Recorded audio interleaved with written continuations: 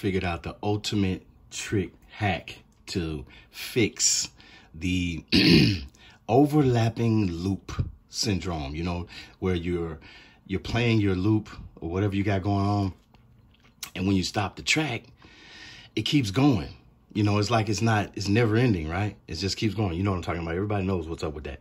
Okay, well, this is what I figured out. Okay, just for example, I loaded up my funk. I loaded up a funk loop, right? Track that I'm working on, right? And I stumbled upon this by accident, by the way, guys. Now, I opened up my, you know, doodle here. Well, you know, you can do all kinds of stuff to it. And all I did was, you see this button right here, crossfade?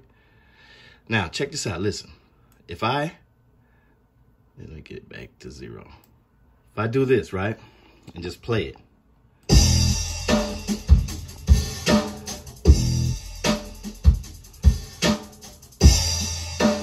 See how it's still going? Still going, right? Well, check this out. All I did was, I took this crossfade and moved it up to 1%. Right? Crossfaded that. Let me get that right. 1%. Crossfaded that loop to 1%. That's all I did. Now check this out.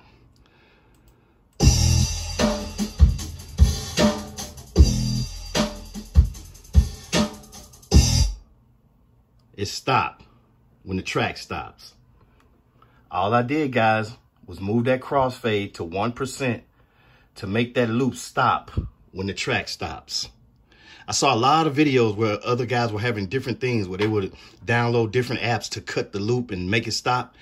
That's really all you got to do, guys. Adjust your crossfade to 1%, and you can stop that loop from continuously going. See that? Now let's do it again. Let me just show you.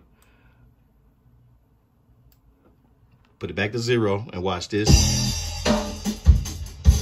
It keeps going. See that? I stopped it and it kept going, right? Just kept going.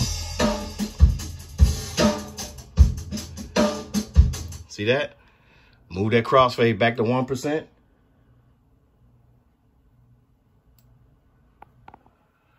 See that?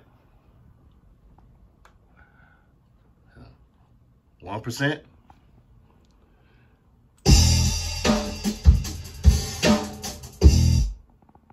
Stops. I hope this helps you guys out. It's your boy, TheOneJP on TheOneJPtv.